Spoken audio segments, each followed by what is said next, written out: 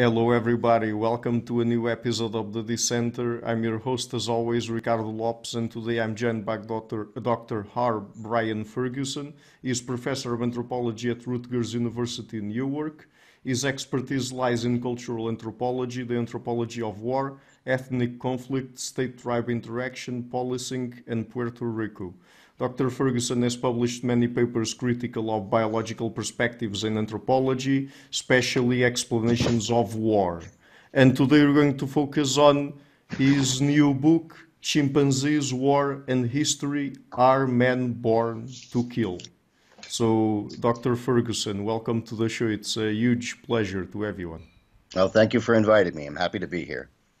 So let me start by asking you a little bit about the history of the belief in a death instinct and aggressive drives. Of course, we have major intellectuals in our Western history, particularly like Freud, Raymond Dart, Konrad Lorenz, and more recently Richard Wrangham, who argue for this kind of thing. Sometimes they call it a death instinct, like Freud, for example. Other times they mention things like aggressive drives, being prone to war and violence, stuff like that. So, could you please give us a summary of where those ideas come from and perhaps what you think is flawed about them?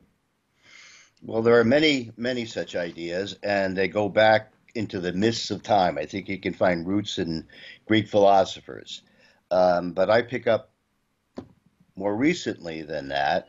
The debate over human nature in war is a little broader than even the question of whether there are innate tendencies to war. Like, for instance, you could talk about Hobbes, who talked about war and the state of nature of men being prone to violence when there's no thing there to prevent them from doing so. But it's not that they have an instinct to kill, it's just that they're going to pursue their own interests, and that will lead to violence. If you move it up, the question that I've been more interested in is when you bring in a psychology and a psychological tilt in the direction of violence. And that goes back, you can find a lot of it in the late 19th century. One that you didn't mention was a very prominent psychologist at one time, McDougall, who wrote about an instinct of pugnacity. And that's why tribal people fight each other just like a room full of children will fight each other. Freud was given prominence in this because Einstein asked him a question which became publicly known as why war? And Einstein thought that there had to be some kind of innate lust for depravity in human beings, and that's why we do such horrible things very often. Freud came up with his own answer, which was the death wish. And the death wish sounds kind of antique now. He had an idea that organic life and humans had a will towards self-destruction, which isn't very good for getting along and being alive. So it was turned outwards to others. And that's where the lust for destruction that Einstein referred to came from. But that doesn't seem to have many, if any, followers today. There was a lot more that developed over the early 20th century, but a convenient place to pick up the thread is in the 1960s, where there's a work in ethology, study of animal behaviors, and Konrad Lorenz was a leader in that. And Lorenz had this idea that there was an innate drive to aggression, to aggress against others. And that there was also, and this is often overlooked when people talk about Lorenz, a program of militant enthusiasm, which is set to trigger the violence against others. And the examples he gave sounded an awful lot like Germany in World War II, where he actually was in World War II. He was in Germany then. Others came along. Robert Dart was a paleontologist who worked in southern Africa and found many skulls that had breaks in them, which he interpreted as being signs of cannibalism and therefore of killing. Our ancestors were all Australopithecine ancestors, were cannibals. There were other people working along these lines. The thing that gave it a real boost was writings by Robert Ardrey, who was a playwright and screenwriter, and he's a fantastic writer. I mean, it's hard to put him down, even if you want to. And he took all of these ideas. He took Dart, he took Lorenz and others, and he came up with a very dismal view of humanity, although he would not think it was dismal. He thought war was a good thing. War was responsible for most of the progress humanity had made. But it's in the nature of people, maybe just men, to want to go to war against each other's. That was very big in the 1960s. Ardrey was a very popular writer. It showed up in such things like the film 2001. Ardrey was an inspiration for that. William Golding's Lord of the Flies goes along with it, although my understanding is that Golding wasn't directly inspired by Ardrey, came up with it on his own. It was in the air. Anthropologists hadn't done much on the subject of war. It was something that we had avoided for years. That's another question why. But during Vietnam, people felt that it was incumbent on us to say what it was that anthropology had to say about war. Now, this wasn't the first time it happened. During World War II, Bronislaw Malinowski wrote about war. During World War I, Franz Boas wrote about war, but they were kind of isolated papers. It wasn't part of a general focus. There were ups and downs after this time period of the late 60s and early 70s and how much anthropologists worked on war. But Ardrey was generally discredited. I don't think there's any, well, I won't say that. I don't know of any who are still defending Ardrey's position. Like Richard Wrangham, who is someone who is a great theorist and who I write about a lot in the book, said one of the big differences between what Ardrey said and what they have learned from chimpanzee studies is that Ardrey thought we learned to kill other conspecifics, others of our own species, because we had developed a kind of instinct for hunting. And Wrangham reversed it, that our ancestors learned to hunt because we had tendencies to kill others of our own species. But it wasn't Ardrey. It was, although he sometimes uses the word killer ape, which was Ardrey's. And it's going on from there. And there's many others of these. I'm writing here about the work on chimpanzees, but there's a great amount of work in evolutionary psychology and other fields too. So it's a wide field, and it seems to be very popular. This is one of the reasons I'm motivated on this, is that when I talk to people who aren't academics, as one bartender said to me one time when I was talking to him about it, he says, it's that whole Darwinian thing. And that's out there. And so I have tried to challenge that with different work. I tried to challenge it in relationship to tribal warfare, which is said to be over that. I tried to challenge it by looking at the archaeological record. And this is the culmination of about 22 years, off and on, work on the chimpanzees. Mm-hmm.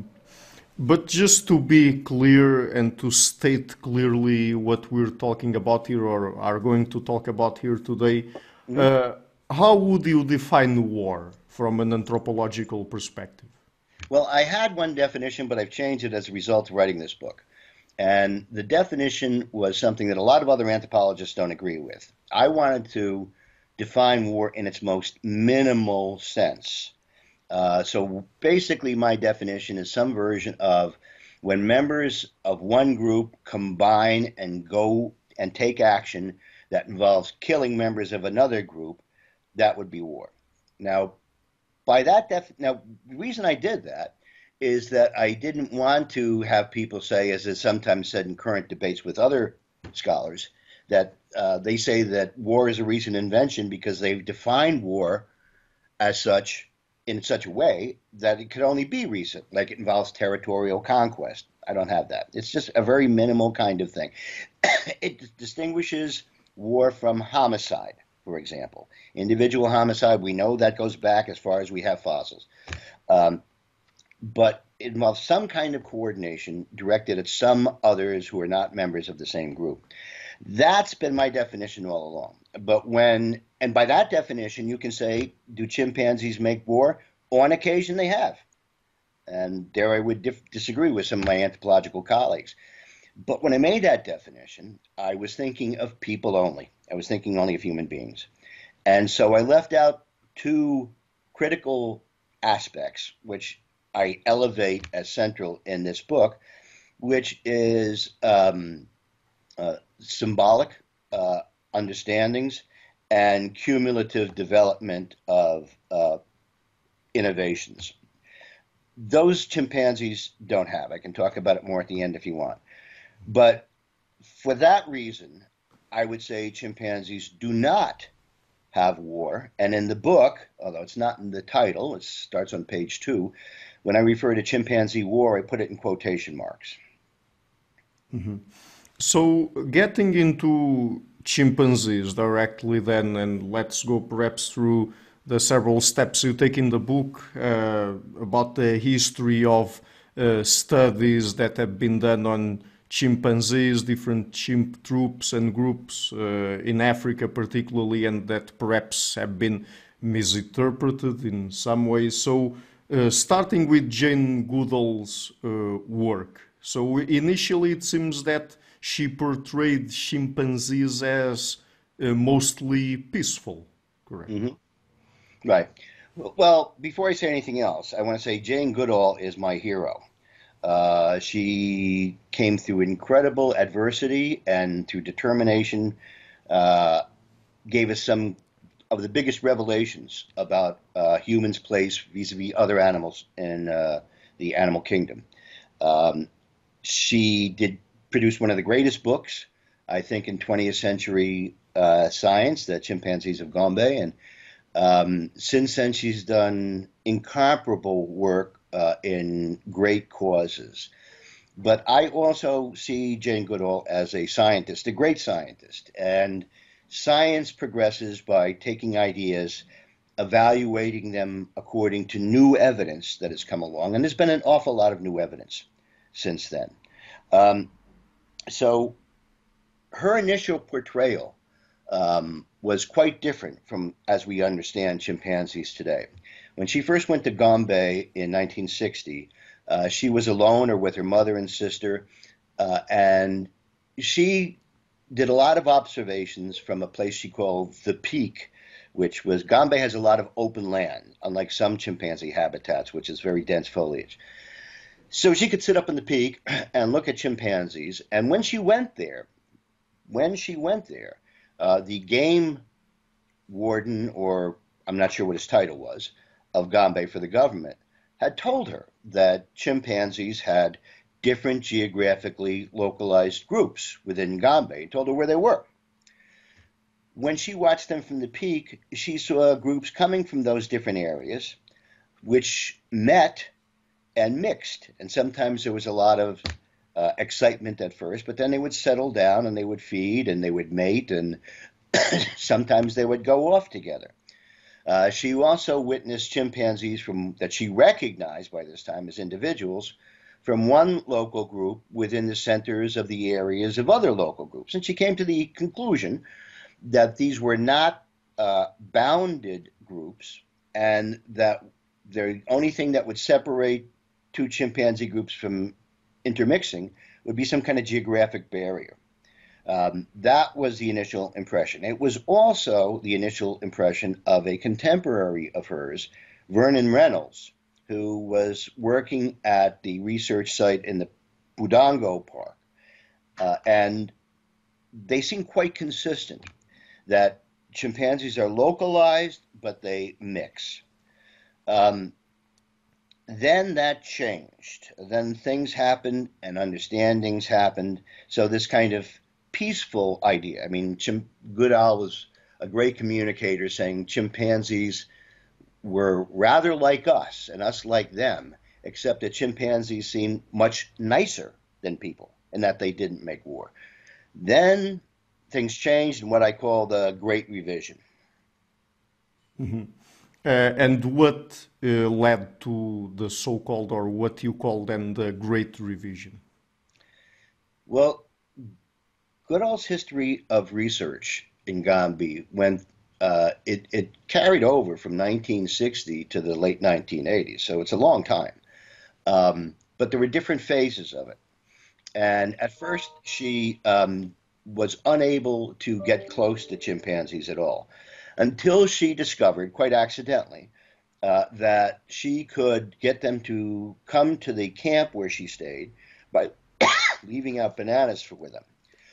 They loved the bananas, and they'd come, and then she started leaving out more and left them out all the time, and they came and came and came. So far, so good. Now she was able to observe chimpanzees. They wouldn't run away anytime she got close. Other graduate students could come and did come to help her there so she could go to England and do her studies. She could go do other research projects. She could do lectures. So she was there less of the time, but they were feeding a lot of bananas. It was getting to the point where one chimpanzee could consume 50 or even 60 bananas in one sitting, which is a lot. I came to an estimate. I'm going to shy away from numbers as I'm talking to you because I just can't keep them in my head, but it was about 3,000 calories a day averaged over the whole group they were getting from bananas. But this led to a great deal of fighting. And after she came back from a period away, she was shocked at how much the chimpanzees seemed to have changed.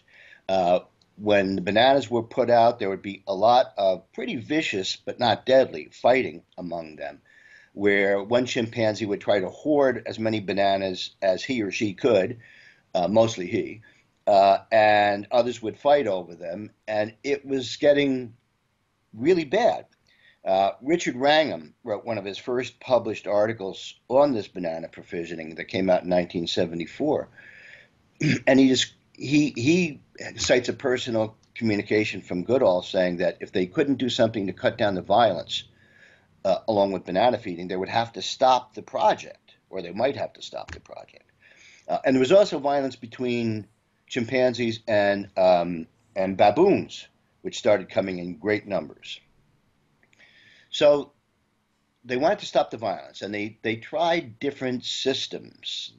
There's systems A through E that they tried over a few years to distribute the bananas in a way that wouldn't lead to this free-for-all of competition.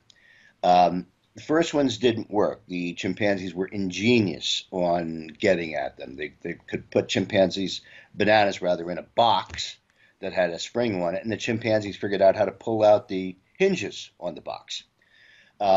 So they settled on system E, was they dug a trench and made a kind of a concrete bunker with trap doors in it that they could spring open. Bananas would be behind them. The chimpanzees could smell the bananas, but they couldn't get at them. And they would only open them when there were few enough chimpanzees, so all the chimpanzees there could get some, and they wouldn't fight over them. And this worked pretty well. The violence dropped off considerably. It led to a great nutritional cut for the Gombe chimpanzees, but the violence between the chimpanzees at the feeding station and between the baboons and the chimpanzees went way down. So that happened in, I think, 69. I'm not sure quite that date. 69 or 70. This then led to other changes. The violence over the bananas stopped, but the chimpanzee interest in coming to the research site also dramatically declined. The group that they were studying before this change, they named Kakambe. These names are named after streams that go in this highly gulchy area. And Gombe chimpanzees were from groups that came from the south, Kahama Valley, and from the north, Cascabel Valley. But they seemed to merge around this banana feeding. With the bananas cut back to about a few bananas once a week, the southern Kahama chimpanzees drifted away, went back to the south, didn't come in very often. When they did come in, they were always fed because they wanted to attract them back to the station. But relations between Kahama, which were now seen as two different groups, they had fissioned, although my own opinion was that it was one group that came together temporarily and then went back apart, that the Kahama chimpanzees went back to their southern ranges. And what they also did was whenever the Cascabel chimpanzees, their old buddies, started to go into the southern ranges, the Kahama chimpanzees would dramatically chase them away. So the circumstances were that there had been this glut of calories from the bananas. Now that was cut down, and the Gombe, the northern group, even after it had lost this caloric intake, was now being chased away from what had been their rangelands to the south. This is the circumstance that led to the 4-year war. Mm-hmm. So the 4-year war then, what was it exactly? The 4-year war, this is a term that Jane Goodall came up with, is a series of violent altercations and at least some killings between Cascabel and Kahama, and also of external females from unknown origin by Cascabel. They also attacked and killed external females. And it went from 1974 to 1977. And what happened was, originally what became known as patrols, and are a very big part of primate studies now. A patrol, chimpanzees will move as a group. They'll move, they'll make a lot of noise, they'll feed, they'll socialize. A patrol is different. It's usually a line of file with usually males only, very quiet, very tense and alert. So at first, it was the Cascabel, the northern chimpanzees, who started going on these patrols when they went into Kahama lands because they were afraid of being attacked by Kahama. So that's the way the patrols are said to have started there. But in some of these patrols, they met a single chimpanzee. Most of the ones we're talking about are male, but there was a female, Madam B, and they were attacked, brutally attacked. And we know, at least the way I count things, and I can talk about how I count later on, at least 2 adult males and Madam B, the female, were killed in these attacks. And there were 3 or 4 others where a killing is possible but not certain. And that occurred over 4 years. Now, we don't have the same detail about all of them, because one of the things that occurred in the middle of the 4-year war, between 74 and 77, was Goodall's research camp was raided by rebels from the Congo across the lake. And they captured and took hostage some graduate students. At this point, Goodall and her students were removed from Gombe, but after a period of chaos, they could resume observations with the Tanzanian research assistants who they had trained. The first part of the war is very well described because there could be 20 graduate students here at one time. The second part is much less well described because it's done by fewer people at the people who had been her trackers. And as when the Southern Kahama group was completely gone, the Northern Cascabel group began to go into their southern territories, which made it seem like war, destruction, and conquest.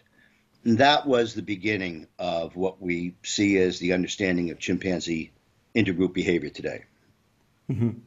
So, what I'm going to ask you about now is a recurring theme in your book. We're going to get back to it later on when we talk about other chimp groups. Mm-hmm. But how would you say then human activity created and shaped intergroup tensions leading to this war? Well, two primary ways. Okay.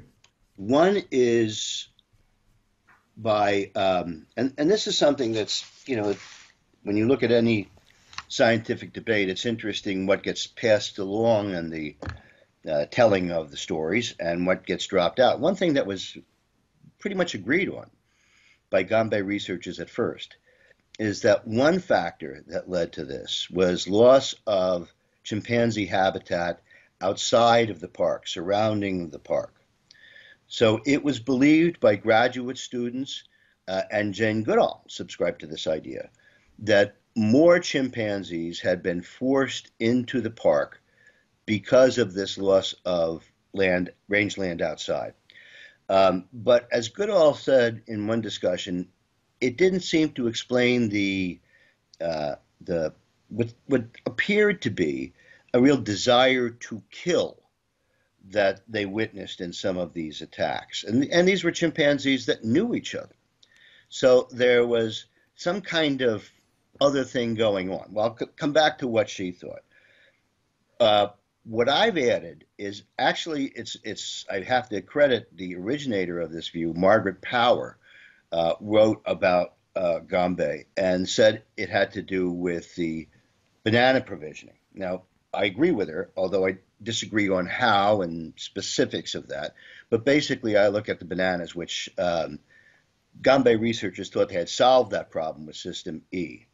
But this is something that really needs to be clarified, because I know what's out there is the idea that provisioning, that my theory is provisioning causes intergroup violence, causes, quote, war. It's not. It's provisioning itself, and I'll go into how this works at a more theoretical level in a bit. Provisioning itself is a center of attention, contention, but at Gombe, it wasn't the provisioning that led to the war. The provisioning actually brought the two groups together.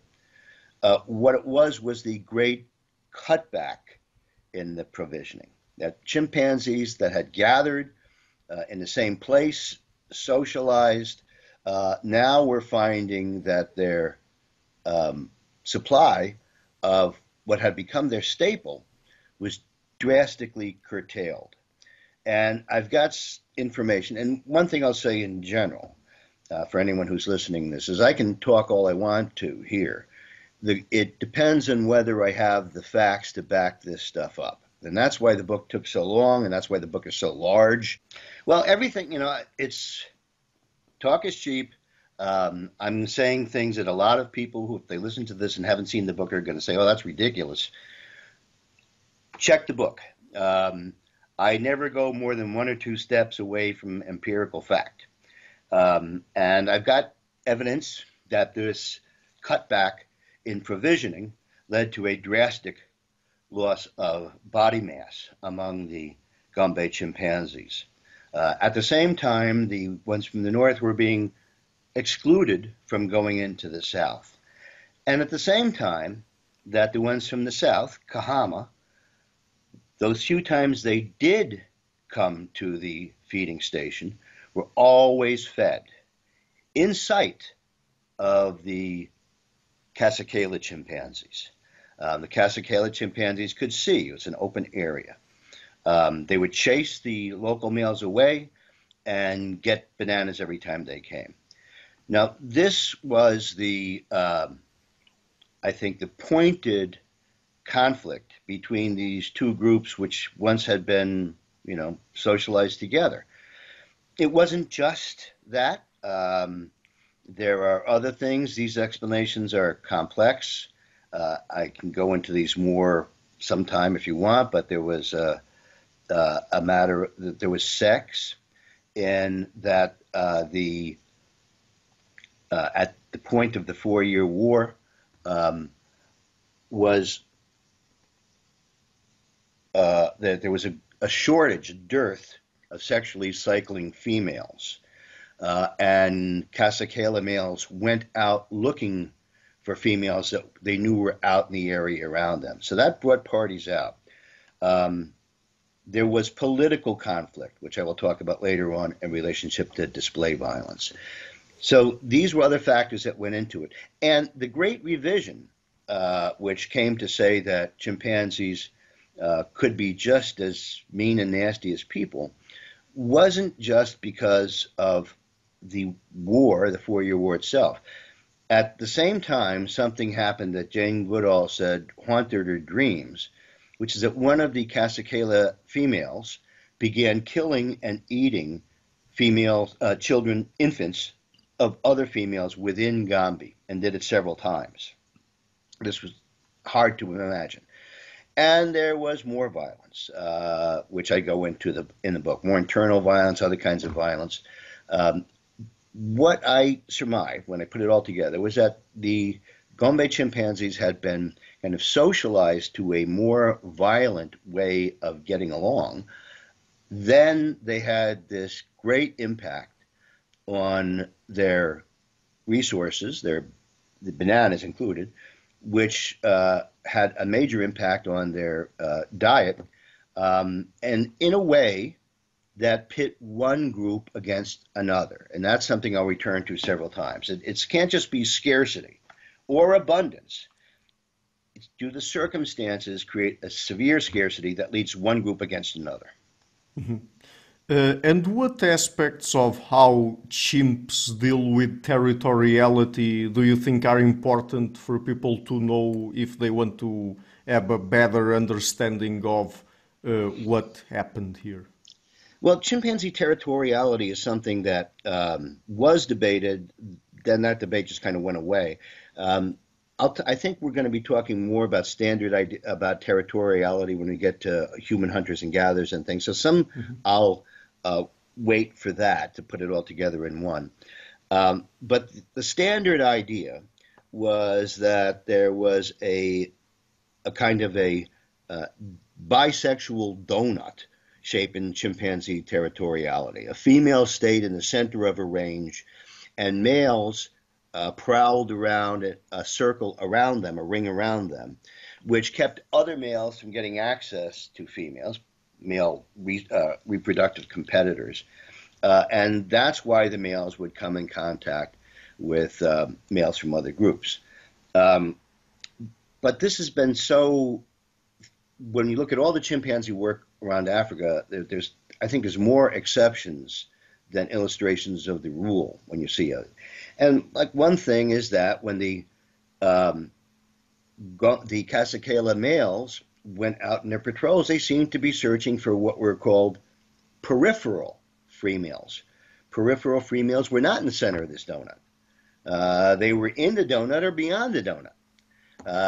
So the standard idea of territoriality is this kind of female center, male ring around them, and that's why two male rings will collide. They'll kill each other.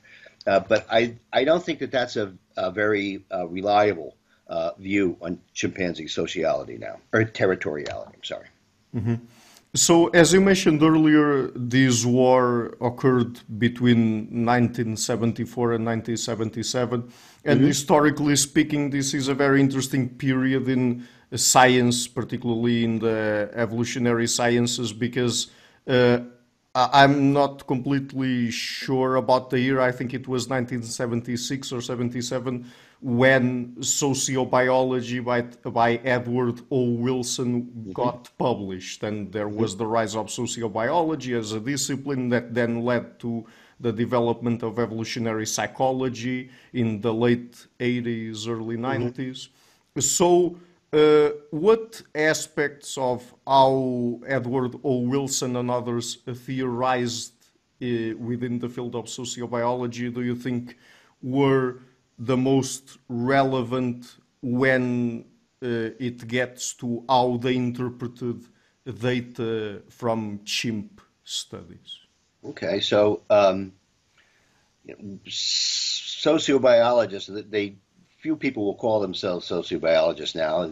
It's got other names for reasons not necessary to go into.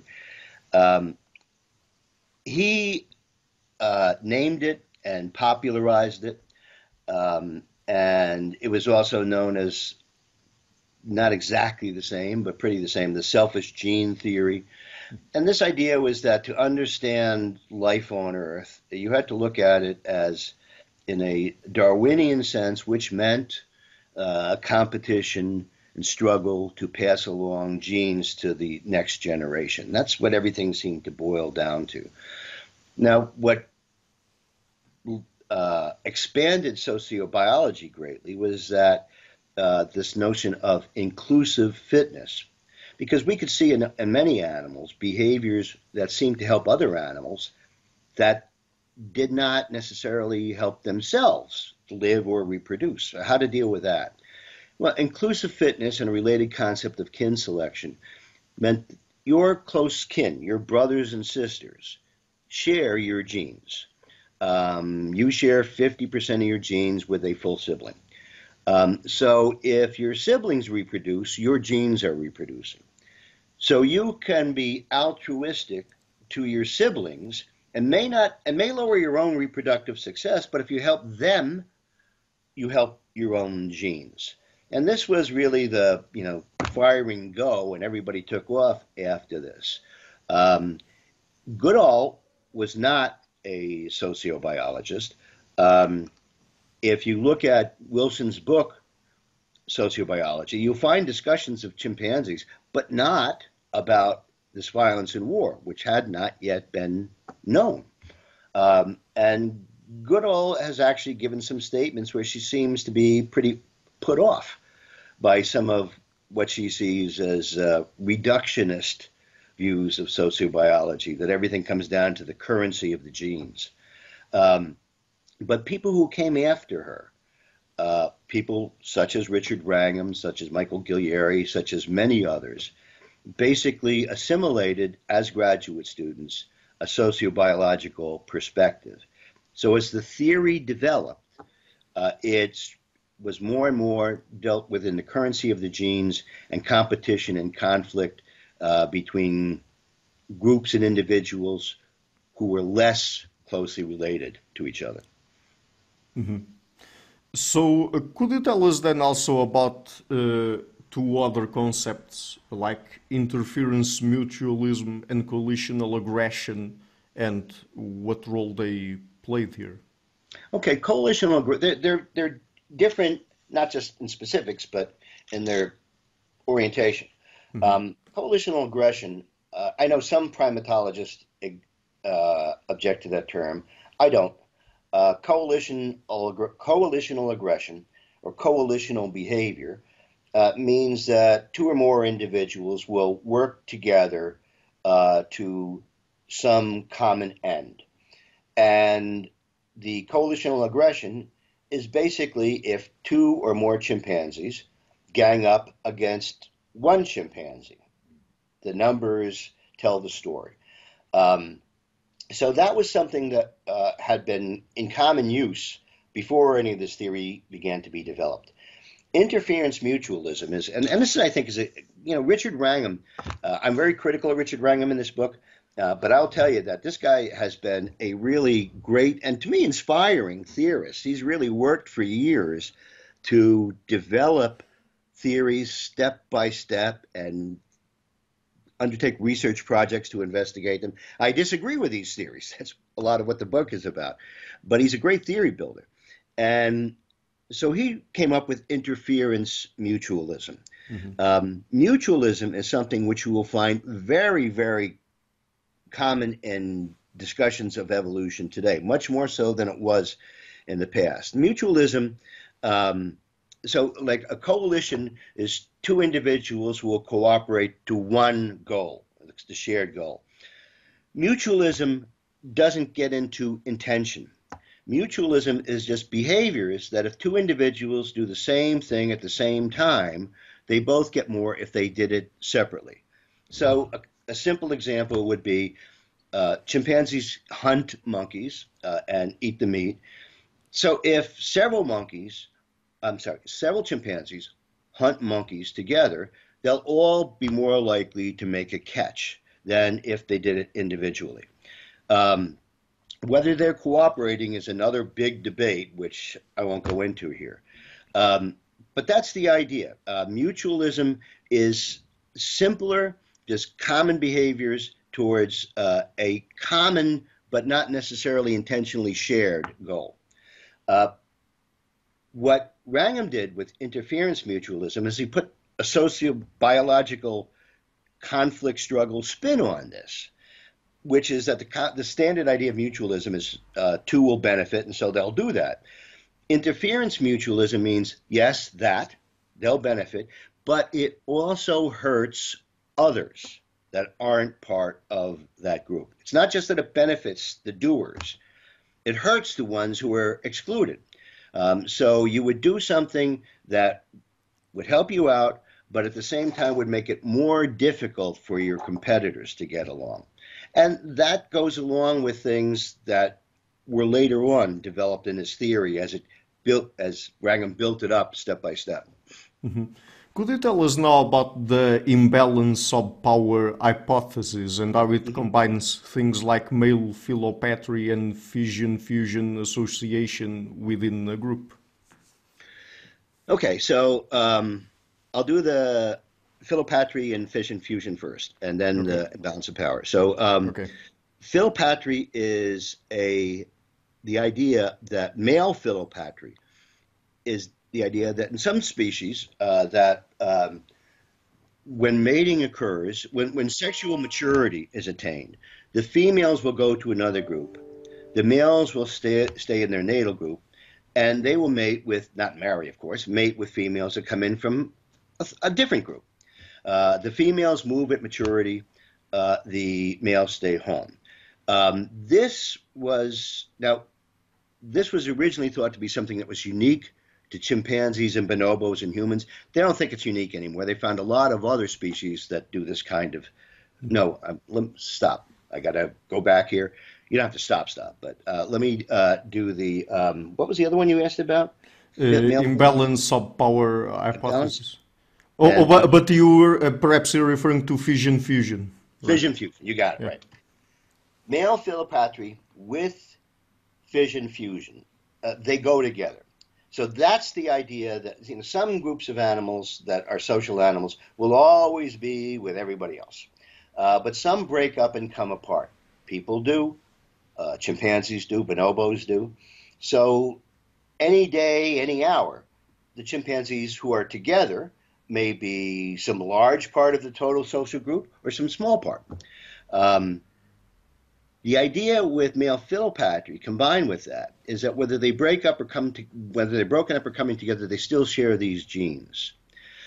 So this is something that provides a kind of basis for what is seen as the imbalance of power. That the males of one group, and this I haven't said yet, and it's important, male philopatry is taken to mean that the males of one group will share genes with each other more than they share genes with the females who come in from elsewhere, or more than they share genes with males in other groups around them. Now, if you take that the philopatric group, the male core, is genetically more related than to others, then that means when you have a contest between the two groups, any individual is a representative of the gene puddle of the local group. And so if you've got more males who are related, even if they disperse, there'll likely be more of them that'll encounter males of another group, which less genetically related. And this leads to the imbalance of power idea.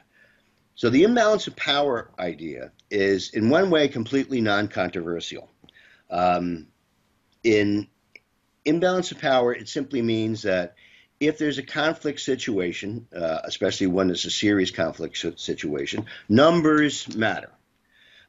If whatever species, if one individual attacks three individuals, it's not going to do so well. If three individuals attack one individual, it stands a much better chance of doing okay. That I agree with that. I don't dispute that. The imbalance of power idea, however, went further than that. And the imbalance of power idea, the key distinction is that what I just said, you could say a superior numbers, 3 versus 1, is a necessary condition to initiate an attack. But in the imbalance of power idea, the way it's developed here, it's also a sufficient condition to attack. There doesn't need to be anything else involved. It doesn't need to be conflict over resources or a female at a particular moment. It's just the opportunity to kill members of the other group.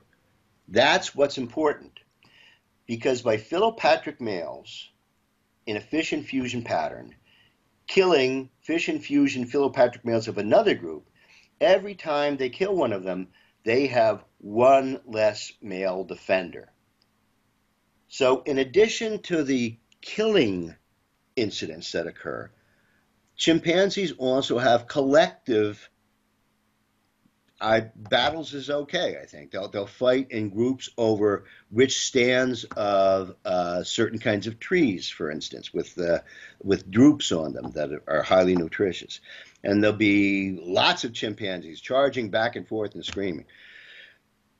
In those, if you've killed some of the males of the other group, if you've killed them, they've got fewer in those direct conflicts over resources. So that's the logic of an imbalance of power being sufficient to kill.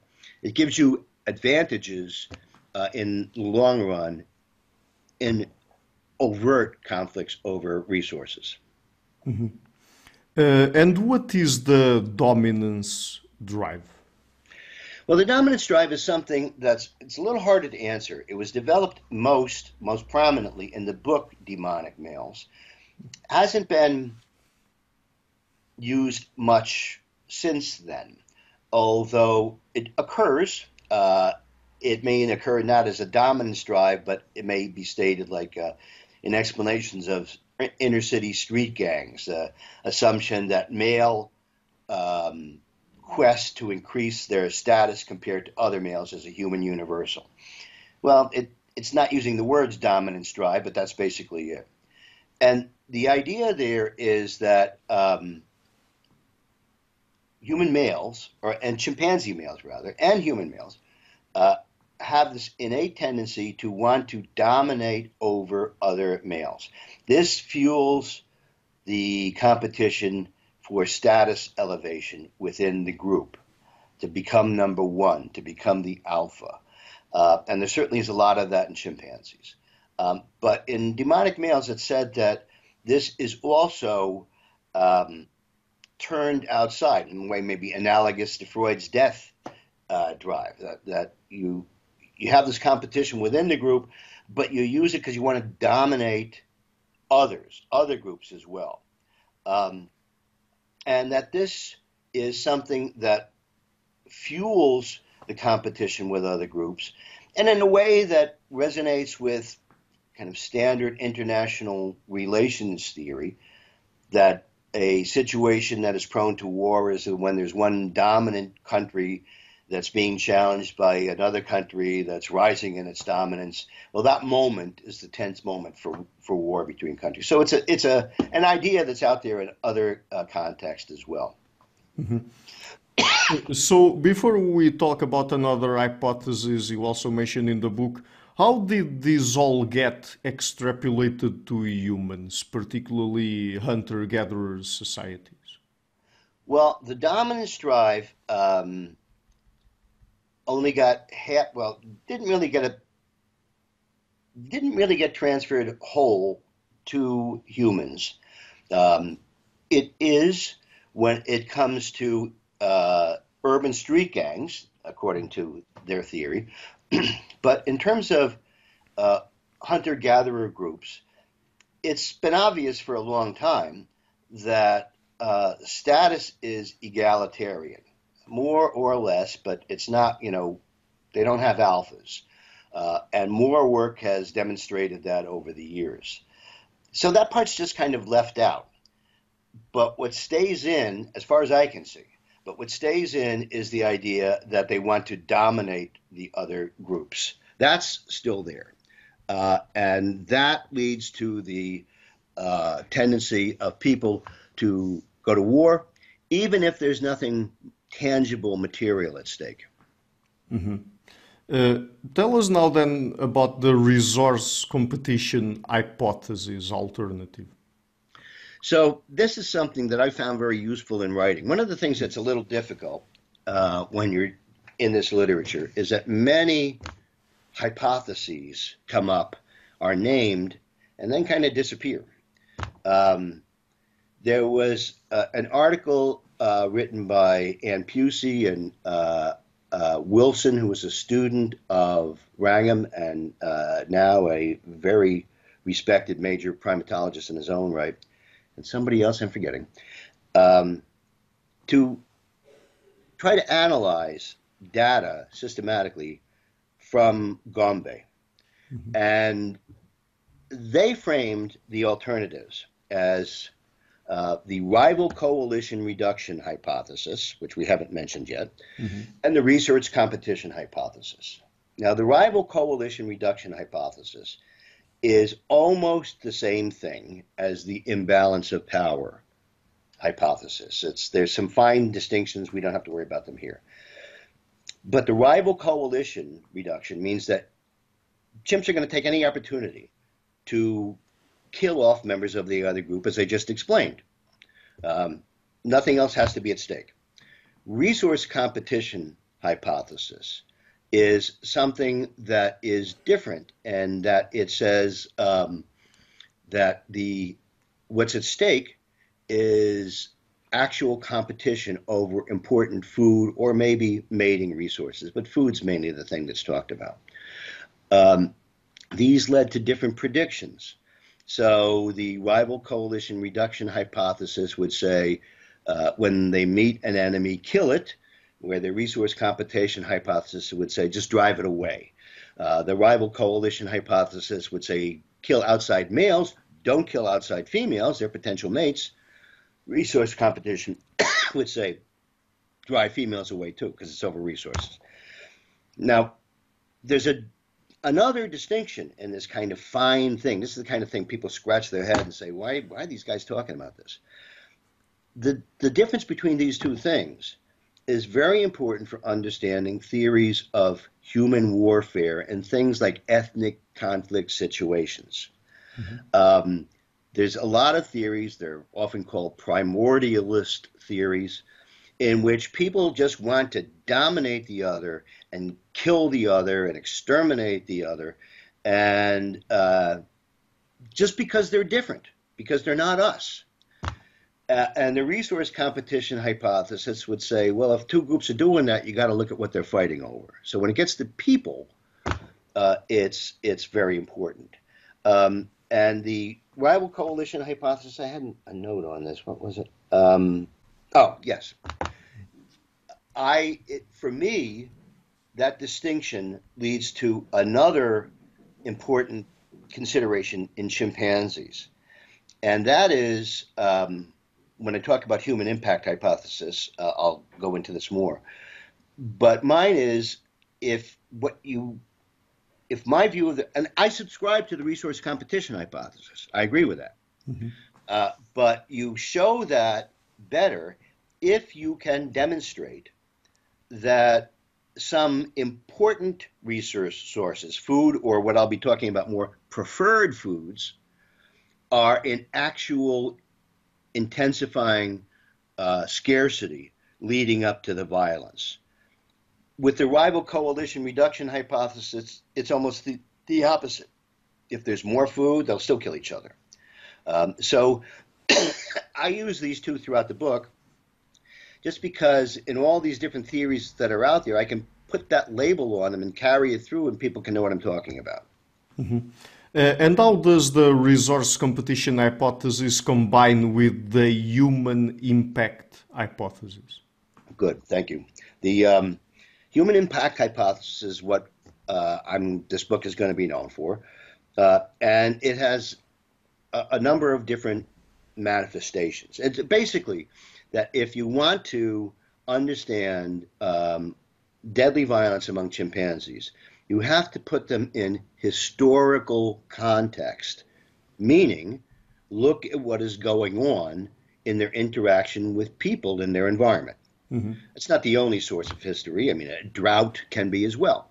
But that's what I look at. And what I find is that the resource competition that is followed by deadly violence is in most, maybe all cases, preceded by some form of human action that intensifies the resource competition, as we saw at Gombe. So it's with the banana provisioning being cut back.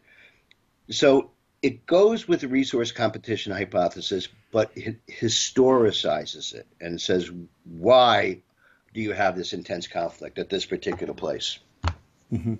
And then another hypothesis, you've already alluded to it earlier, the display violence hypothesis. Right. What is it about? This is going to come as a surprise to a lot of people. A lot of people have known about the human impact hypothesis for a long time. I've been talking about it, but this will be a surprise, I think, because this is something that was forced on me by doing the research. The resource competition plus human impact worked to explain the main thing that I started off looking at, which was what people call war, two groups of adults fighting with each other. But as more and more I got into it, and the longer time went on, because I started work, the first thing I published on this appeared in the journal Foreign Affairs in 1999. So it's been a lot of other stuff since then. Don't let me forget to mention my webpage. But I got a lot of other stuff there. But I've been doing it for a long time. And so a lot more research has accumulated. And more of the research in more recent years has a lot of internal violence, particularly, but not exclusively, internal killings of infants, sometimes by females, mostly by males, including males who, by other circumstances, may be the fathers of the infant that they kill. And this has repeatedly included what are referred to as bizarre behaviors. Like the male not only kills the infant, but bites its head, smashes it, jumps up and down on it, pulls bones out of it. The word bizarre appears in different research sites at different times. That didn't seem to fit with what I was doing. And what I eventually developed as an idea that when there is a situation of there's certain circumstances that are facilitative of this. A high degree of status conflict within the group. So it's the status hierarchy is uncertain.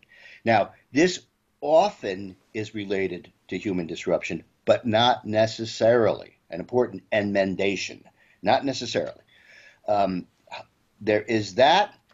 There is often a belligerent personality that's involved, and the opportunity to kill without risk to oneself. It's a very short step from what is common knowledge in primatology, that males will use very aggressive displays to intimidate rivals as part of them getting to the top or defending their status high up in the hierarchy. They do this a lot. And I'm saying that what we see in some of these bizarre manifestations of violence are actually displays to intimidate potential status rivals. And one of the ways I show that is by going into the details of what's happening when these displays occur. And what they seem to always involve is a lot of other males standing around and watching the dominant male doing this performance of violence. Not restricted to infants within the group, but there's a lot of that. It's a factor in some other situations too. The other part of the status-related violence is when is what I call payback violence. When you have a male, it's usually a one that was an alpha and has since fallen, but not just any alpha, a particularly obnoxious, belligerent alpha. Some alphas are very diplomatic. Some are just brutal. When you have one of the brutal ones and it has fallen, what you see again and again is the chimpanzees that it had brutalized before, bullied before, will take the opportunity to attack it and often kill it. Now, they also has the result of driving a fallen alpha into exile, which is one of the things that goes into considering whether a disappeared chimpanzee is a dead chimpanzee. But they may kill it.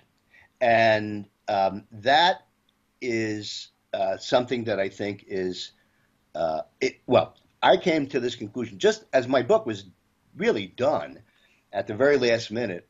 I've got a very awkward long footnote at the beginning and at the end to accommodate this. Christopher Bohm, an anthropologist who also worked with chimpanzees, came up with a very similar theory. And I'm agreeing with him there, came to it independently. But I think that because when you look at chimpanzee war, I mean, one of the things we do when we look at chimpanzee violence, we tend to, the discussions are almost always about these groups of males attacking males from other groups. Mm-hmm. And that's not most of the violence. There's a lot more violence of other sorts. Plus, even at Gombe during the 4-year war, if you just go by the record, it seems that males killed or may have killed more outside females than males, which doesn't make sense from a reproductive point of view. You want those females to mate with. Mm-hmm. But our views are very limited to the things that we can transfer over to human warfare. Mm-hmm. So to sum things up a little bit here, when do chimpanzees resort to violence? Well, when do people? I don't think you can really come up with a formula for that. One of the things that will frustrate a lot of people, I'll get a lot of criticism, I understand, is that I don't come up with sort of a formula of these factors, these variables. I've been studying human war since the Vietnam era, and I don't see any kind of formula at all for predicting human war or certainly other kind of violence. My approach is it draws on what in social sciences is called comparative history, is to look at situations that are violent and try to understand what is going on with those lives and try to identify what's important to them. Like, now they're fighting over these stands of fruit trees when they didn't do that before. But it will be different in other circumstances. I don't think that I look at chimpanzees and bonobos. I'll talk about bonobos later on. The bonobos don't kill, chimpanzees do. What's to explain the difference between them? Well, it's complicated, and there's a lot of factors. With chimpanzees, like the Gombe War, it was the resources, but it was also, I think, political disruption that was going on. The first deadly violence against Kahama involved Humphrey, a male who had just been deposed as alpha. And he led the attack, which I think was trying to regain some cred. But there was also the searching for peripheral females. if they hadn't been looking for peripheral females, there might not have been any war. That it's not what I emphasize in why the war happened, but take that out. And also, big throughout the book, I talk about individual personalities. I think they make a difference. So just to wrap up this part about the Gombe War before we move on to Mahale and the K group, Mm-hmm. after the war, how was Gombe changed? Well, this is another part of the standard story. When you talk about Gombe, you get the 4-Year War. You might get also what was called the invasion from the south. That's when a third group, Kalande, which was further south than Kahama, moved into Gombe territory. That was supposed to. It's often said that that involved killings, and it was supposed to mimic the conflict that existed before. I don't think it did involve killings. At least we don't have any solid evidence that it did. And this is one of the things that I do a lot in the book. I said, well, you look at what's said here. There's really no evidence that there was any males killed or infants more, but not conclusive. And then that ended. That ended in 1980. Well, that was 42 years ago. And when you hear about Gombe, you don't hear about the next 40 years. You don't even hear about the years before the 4-Year War, 1960 to 1970. That's half a century of observations that don't register for us. It's understandable in some way. The chapter on what I call the post-war years was the most difficult to research and write, and I think that a lot of people are going to get to it and they're going to skip because there's different groups, many different factors, changing over decades. What there is not is anything resembling the 4-Year War. There are a couple of cases which are said to be external adult killings too, but I don't think I have a different interpretation of them, which is in the book. But otherwise, there's a lot of internal fighting. There's generally, I argue, that before the mid-1990s, when human impact comes in all different forms, habitat loss, disease, tourism, it was less intense before the mid-90s, and there were fewer killings. And the ones that did occur were associated with a couple of particularly brutal adult males, Goblin and Frodo. And then after that, there were more killings. And so the information, and this happens in a number of research sites, the information we have about these sites kind of goes dark by the mid-2000s.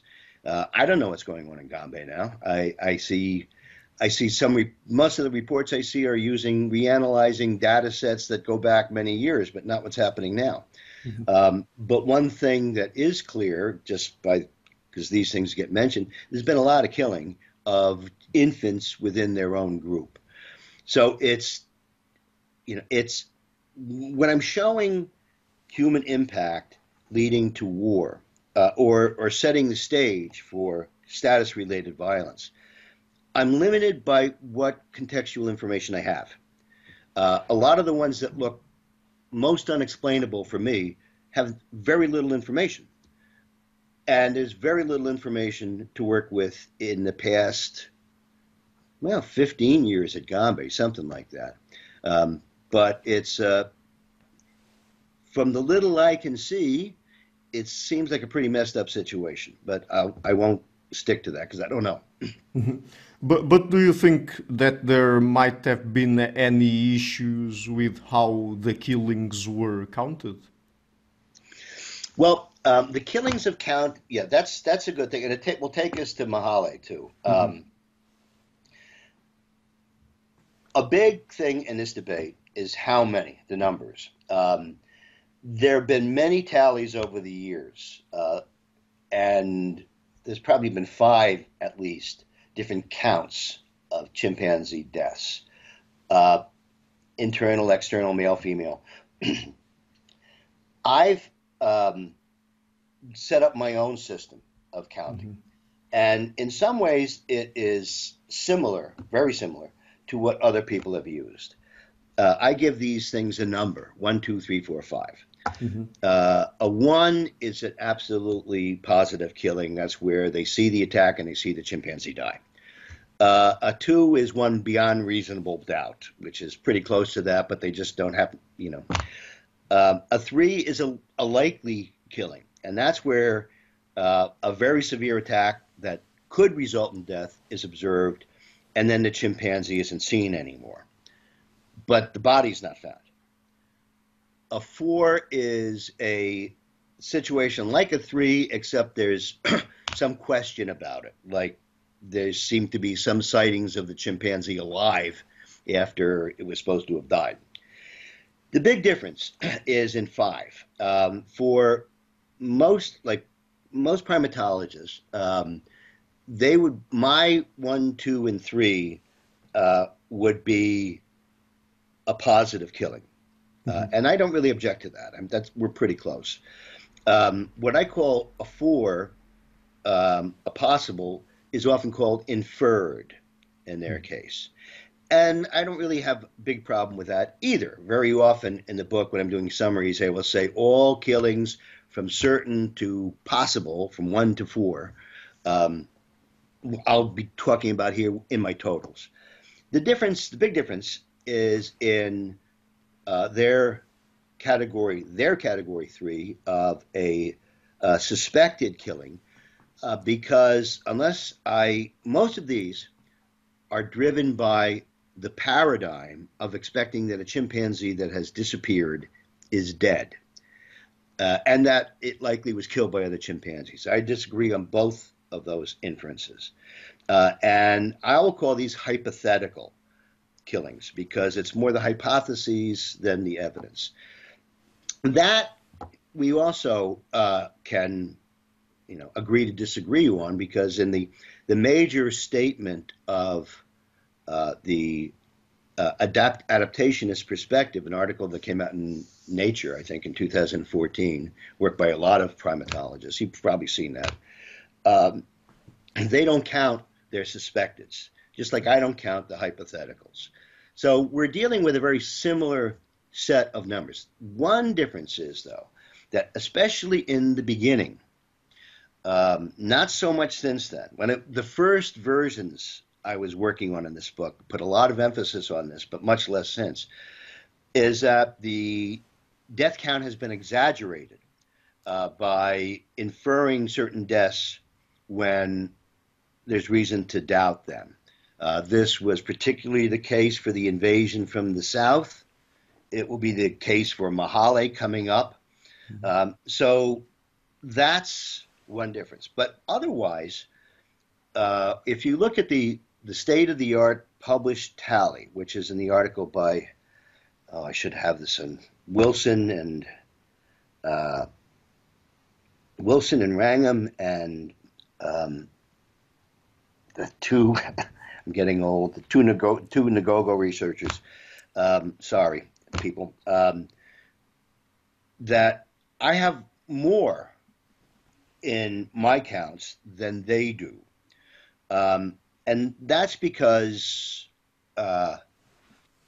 they stop about 2013, and I have more since then.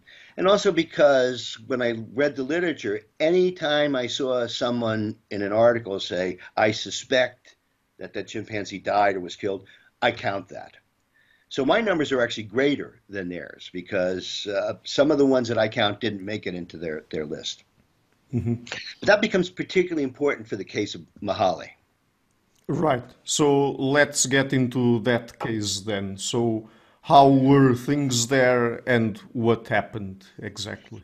Well, Mahale is critical. Mahale is another research site. It was run mainly by Nishida. It was some 100 and some miles south of Gombe, along the lake shore, and similar kind of environment.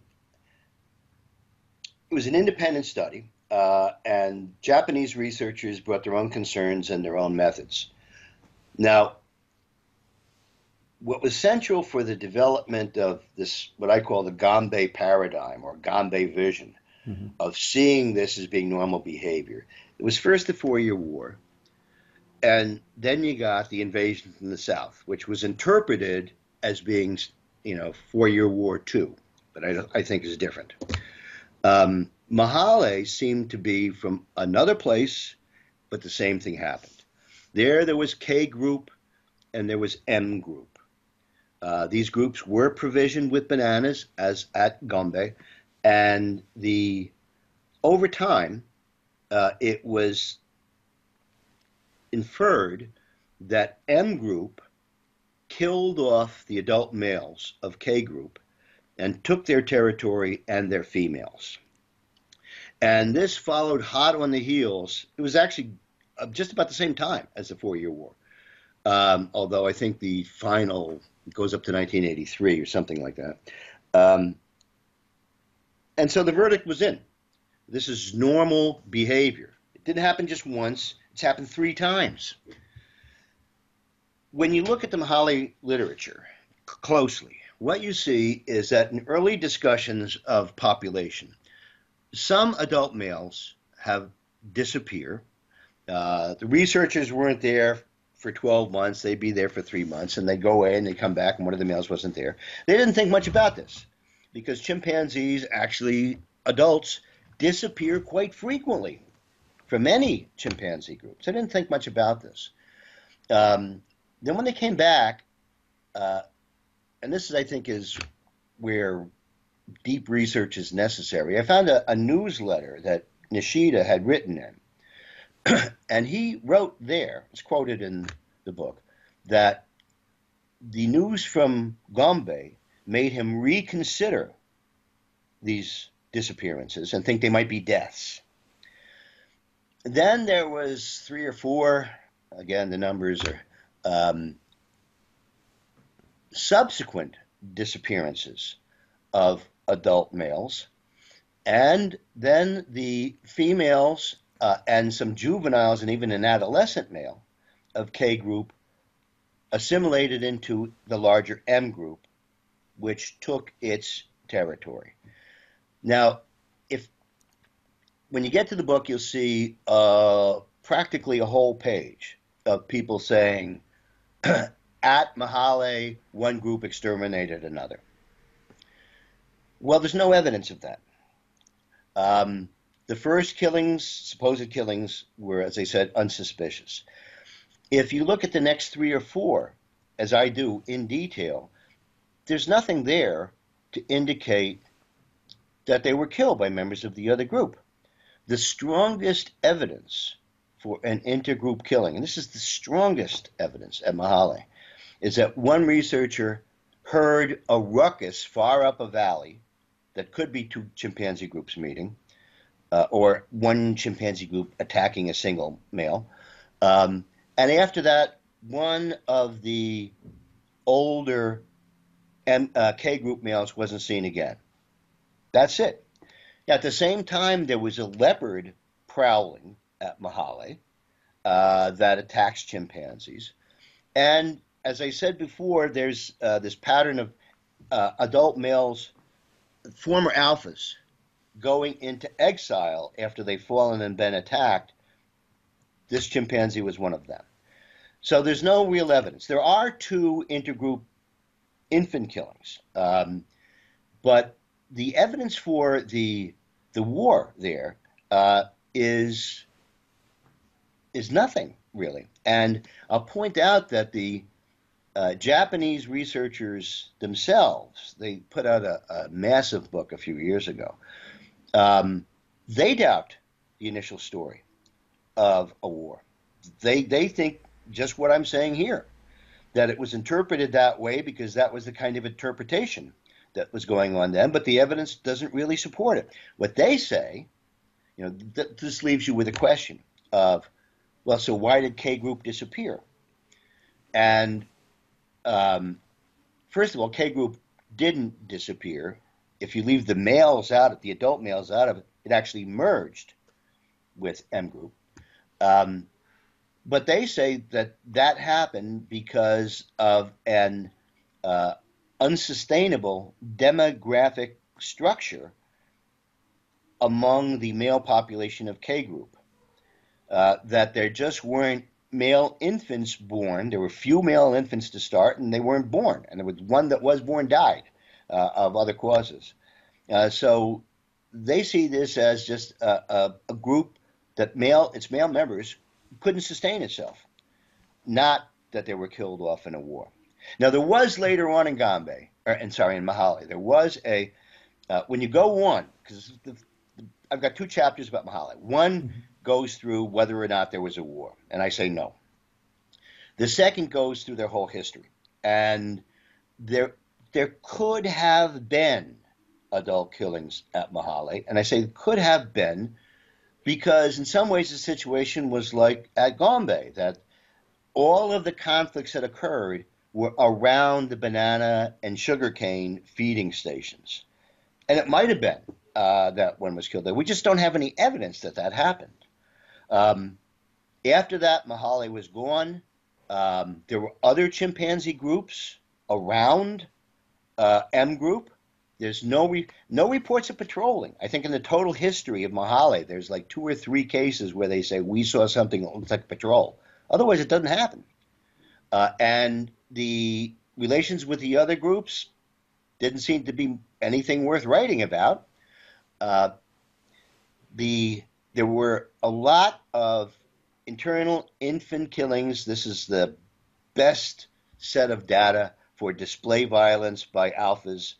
And there were a couple of alpha payback killings too.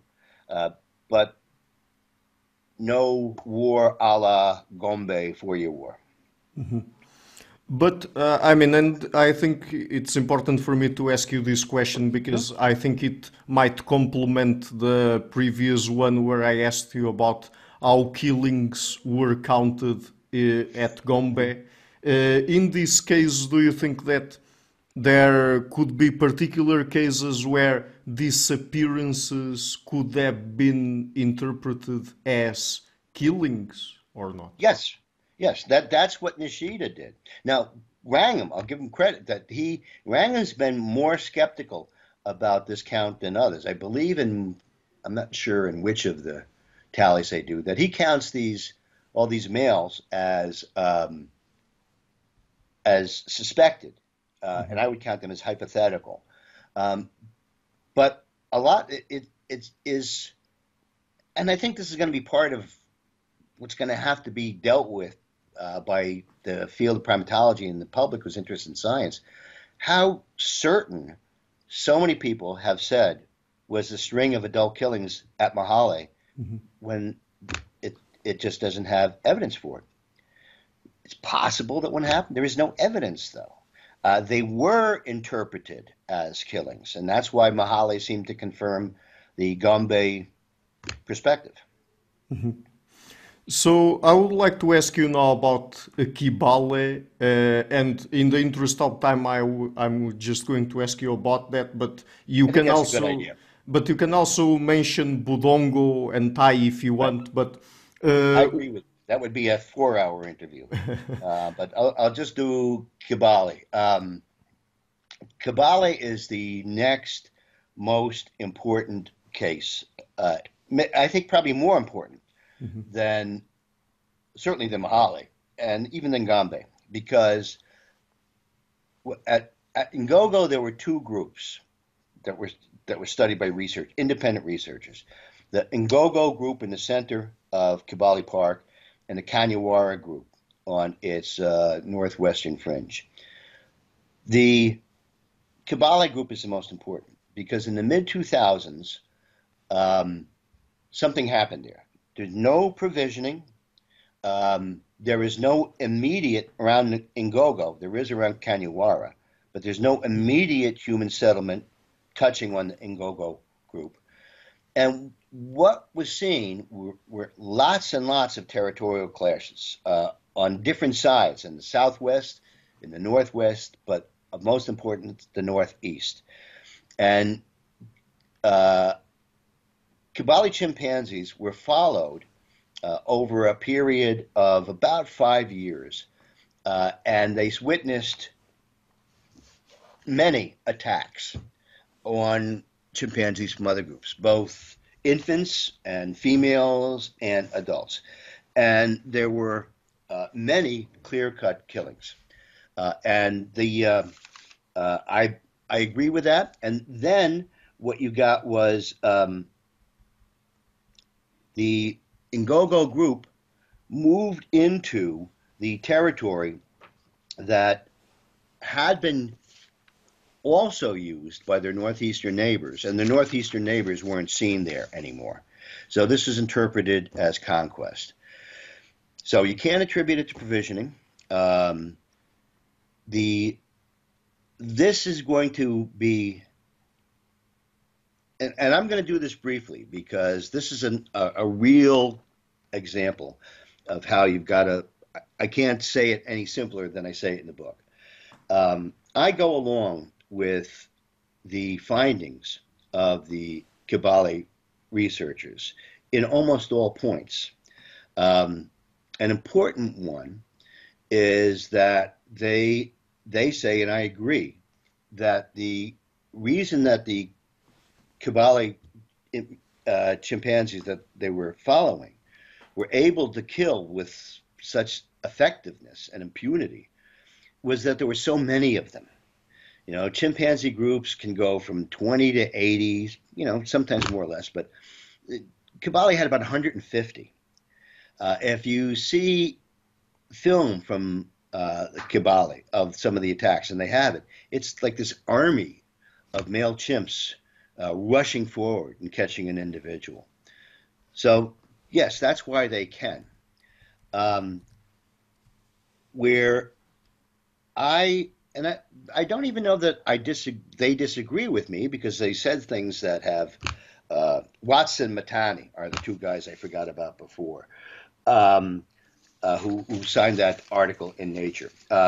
Watson Matani say that the chimpanzee group has grown in numbers. My position, that this increase in numbers has happened over a definite time frame from the 1970s up to the beginning of the killing. And there are factors that led to it, and the key factors are intensifying habitat loss all around Kibale Park. Now, if you see a map of Kibale, I think one of the things that people find interesting is the redrum maps that I have in the book of Ngogo research areas. I'm sorry, of Kibale. If you see maps of Ngogo, what you see is like a dot in the center of this big sea. It's not a dot. It's a big area. So there's only room for like one more chimpanzee group between it and the park exterior, which has been heavily impacted by human beings. So I'm arguing that this external impact drove chimpanzees inward, compressing ranges and also directing females into that area. They were able to live there because there was a staple fruit, a kind of a ficus that was that never went short, and this was planted by human farmers back a century ago. So that was their kind of bread and butter, but it wasn't their preferred foods. And this is something I use throughout the book. The difference between an adequate diet and preferred foods. Some foods are clearly preferred, but sugarcane, for one. But also monkeys. They eat a lot of monkeys. And also certain groups which are very nutritional, like Uvariopsis congensis. These are limited. So while Ngogo has an adequate diet, no doubt about that. There's plenty of stuff to eat. The stuff that they like to eat, the stuff that they make most of the effort to go after, is not unlimited. It's short, and it is contested, both between Ngogo and the group on its northeast, and others who are between Ngogo and the park border on their southwest. So when you see Ngogo bulge out in the Northeast, which is seen as the conquest of the Northeast, what you also see is them being pushed in on their Southwest. So this is essentially my argument about Ngogo. Like I say, it adheres largely to the. I think there's a lot of primatologists who, if they read what I actually say instead of getting some kind of a caricature of it, will find it reasonable. And because it looks at things they look at, food scarcity, things like that. But it just puts them all in motion. Kanyawara is different. That's the other one. I'm just gonna skip it for time, and also because that could be the most controversial discussion of the book, and I'd rather leave it for that. If you got another question about Ngogo, I'll answer it. But let me see if I made some. Kanyawara, Budongo is fascinating. I do every major research site. One of the things when I was initially working on this book, someone said, well, why don't you just pick one site and do that instead of doing them all? I said, I got to do them all. And if I don't do them all, people can say, well, what about that place? So they're all there. And also, important point, every killing that I could find reported is there. This isn't a case of sampling error or confirmation bias. There's no sampling. Every case that's reported is in this book. So there are other cases to look at too. The one I will mention though, and I won't go into, but on the Atlantic coast, the site of Loango in Gabon is really strange. What's going on there? Suddenly, a lot of killing and strange behavior, like chimpanzees attacking gorillas, killing a gorilla infant. What's going on? Of territorial estimates that just don't have anything to do with the way chimpanzee territorial behavior usually is mapped out. Part of it, I think, is global warming, which I think is really a factor there because of something called vernalization. I'll leave it at this, that if temperatures don't drop to a low enough point over the course of the year, flowers won't bud, and so fruit won't set. And in Loango, the low temperature is 69 Fahrenheit. It's a hot place. But the temperature's gone up by a couple of degrees in the past few years. And at another nearby site, they show the fruit production has cratered in this area. And it's not just chimpanzees that are going after it. It's also gorillas and elephants. And if an elephant wants to eat the fruit first, it wins. But gorillas are going after the same food, and now gorillas and chimpanzees are fighting. So I'm not going to say more because it's a real puzzle, but we're going to be hearing more about that place. Mm-hmm. So before we move on to the bonobos, I would just like to ask you a sort of general question just to try to wrap things up about the chimpanzees. So what would you say are the factors, the things people should look at when they're studying chimpanzee societies, and particularly when and how they resort to violence? Well, this is where my answer is going to be very unsatisfactory for many people, maybe you too.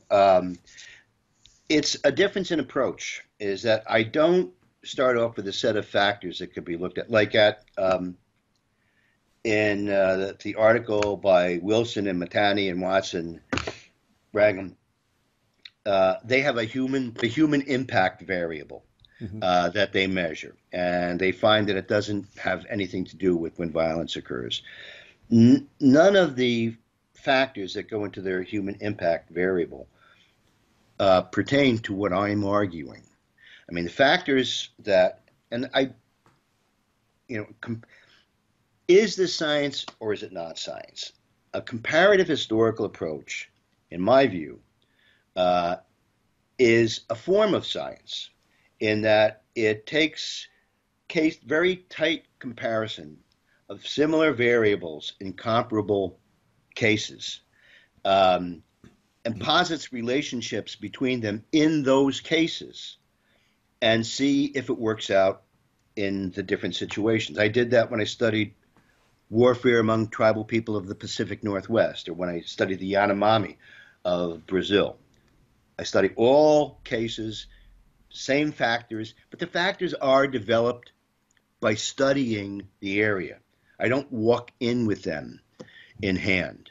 When I started studying the Yanomami, I was just kind of exploring. And then I found that this issue of access to steel tools, once you saw it, it was all over the place. And that's what my explanation tended to come up. So I don't have, if you want, how I would look at these things is you try to understand the way, well, if it's people, but if it's chimpanzees, what's going on in their lives and how it's changing over time in ways that make a difference in their lives. What are the factors that do that? And what doesn't matter? Like provision. Many chimpanzees have lost limbs or digits to snare wounds. In some places, it's a quarter of the population. That's disruption. But that doesn't do anything to pit one chimpanzee group against another. In some areas, chimpanzees have been killed because a human war came through and they were killed for meat. That's disruption, but it doesn't pit one chimpanzee group against another. I try to find out, my basic method is in historical anthropology, and this is look at where there are conflicts, find out what the history of that area is, what's the relationship between the history, and but in this book I identify like a big thing is one really big thing. It's not as part of the Nature article variables, is habitat loss in nearby areas.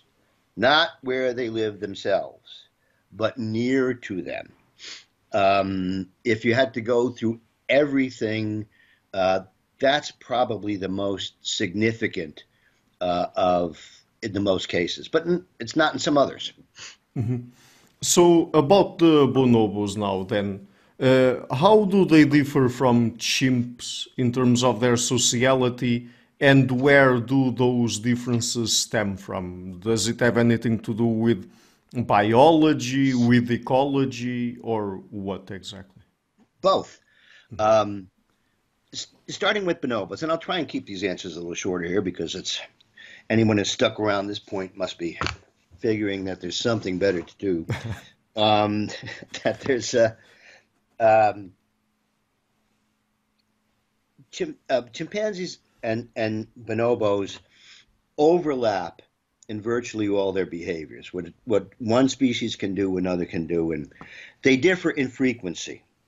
So there really is a bonobo pattern, a chimpanzee pattern, but it's not exclusive. It means that they're capable of doing what the others do. For example, one of the things that you will often hear is that bonobos, and this is important, I'll get to it, don't form factions of males that for like coalitional aggression.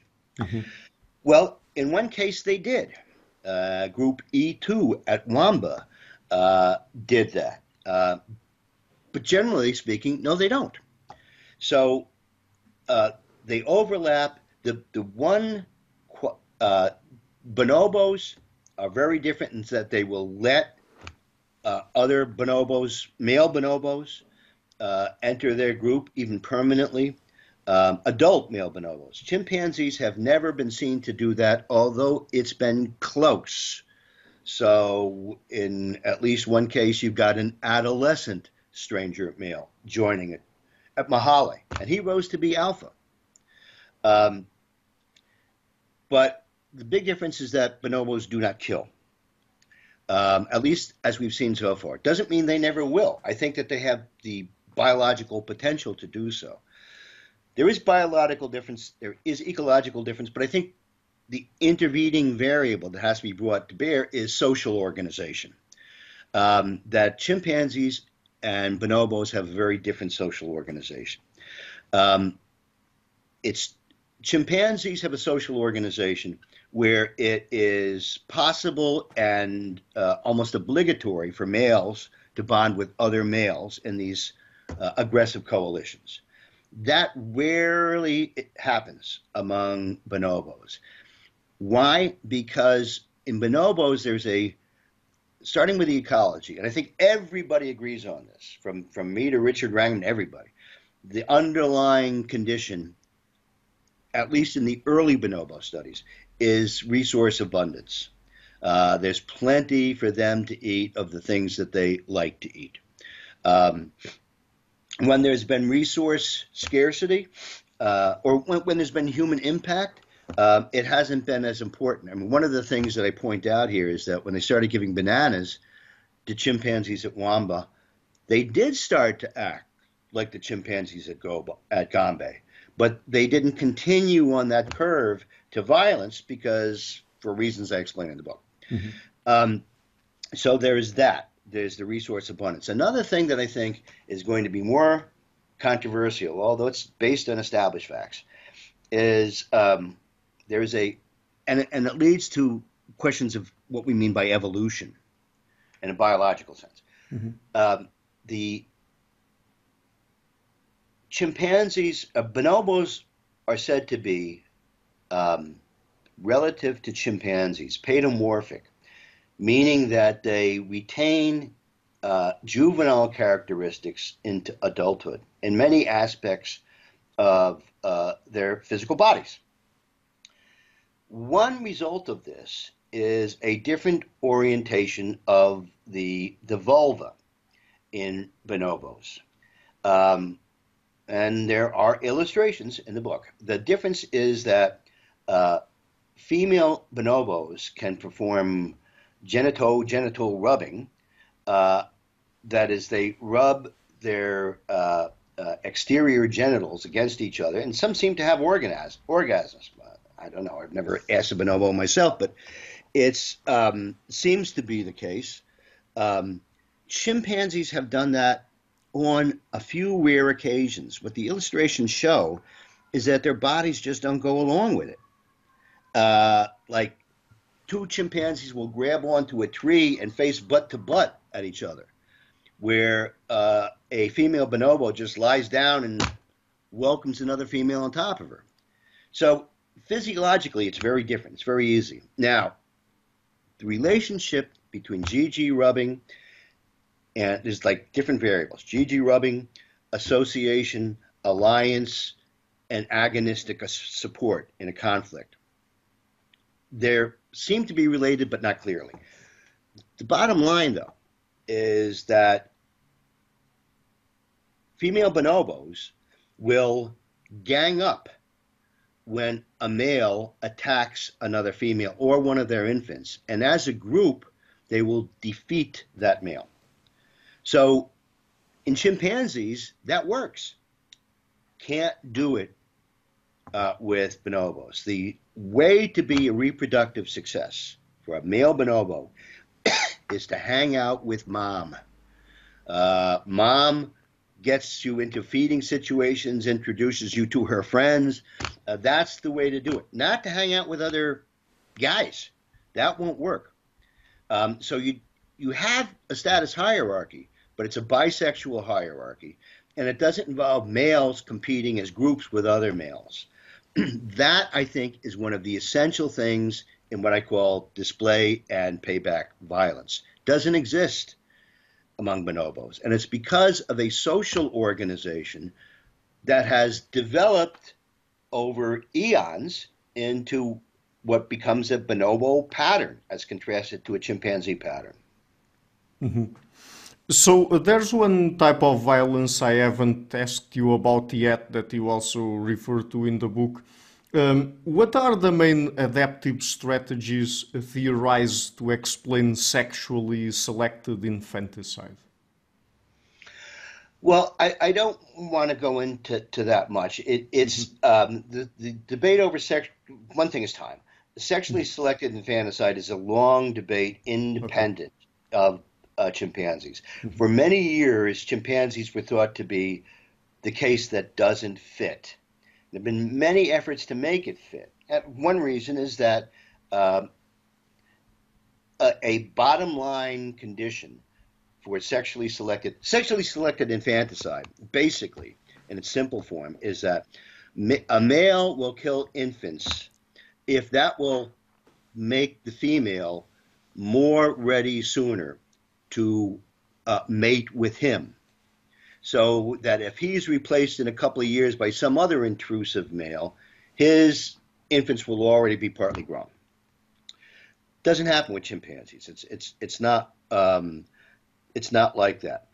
And the baseline condition for sexually selected infanticide is that there's got to be no chance that the male kills his own infant. That cancels it. There's a lot of evidence that they do among chimpanzees in different places. So I addressed that in a whole chapter, the sexually selected infanticide argument, just to talk about this point, but also because when you look, I pull up one of my papers here. Wait a second. A number. In my count of all killings of ones to fours, that's certains to possibles, in all different research sites, there are 63 of adults, adolescents, and juveniles, and 99 of infants.